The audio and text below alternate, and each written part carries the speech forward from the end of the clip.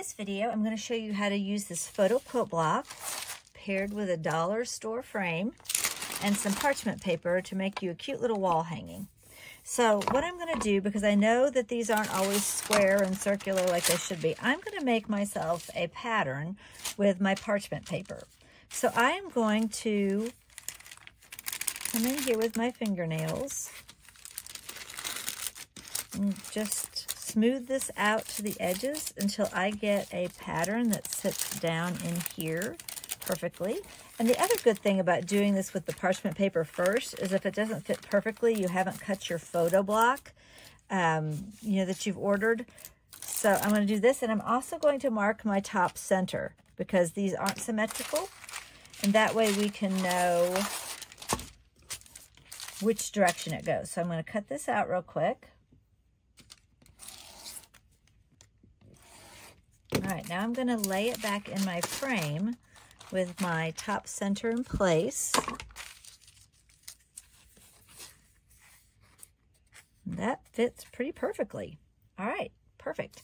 All right, so now what I can do is lay this, I can get that back out, on top of my photo quilt block. I can see through it for placement to get it exactly where I want it. I think I want as much of the photo as I can at the top because it's got pretty flowers in it. This has got some pretty flowers over here that I want to include in the picture, but that doesn't center them, so I guess we'll go more this way. All right, and that's what's so nice about this parchment paper is you can see where to center it. And now I can just lay my ruler along the lines here. Along the parchment paper is what I meant to say. And give that a cut.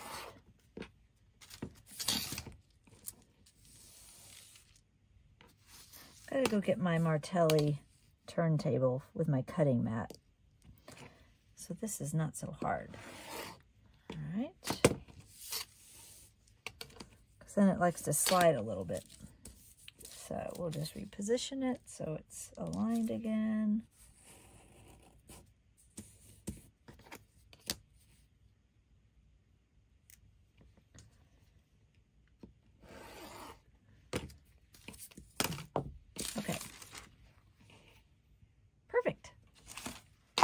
So then we can lay this in here, make sure that it fits perfectly. And it does, because we made our pattern to this frame. So now I can just Mod Podge that in.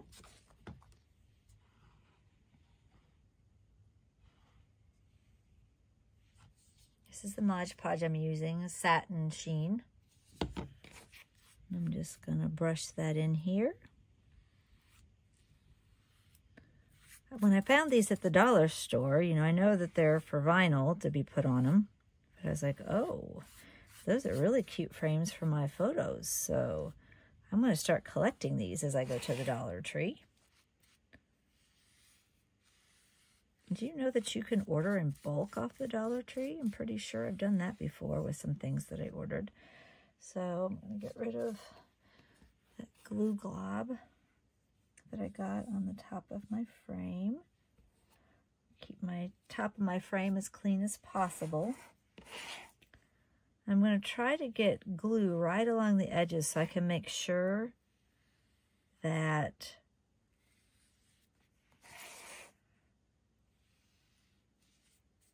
my edges are going to stick. Okay, so let's wipe that off. All right. I'm going to have to go back and get some more of these because I want to make some that are quilt blocks and frame the quilt blocks. So that'll be my next project that I do.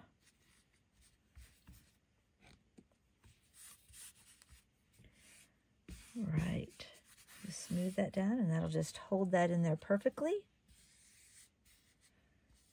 It just looks so cute.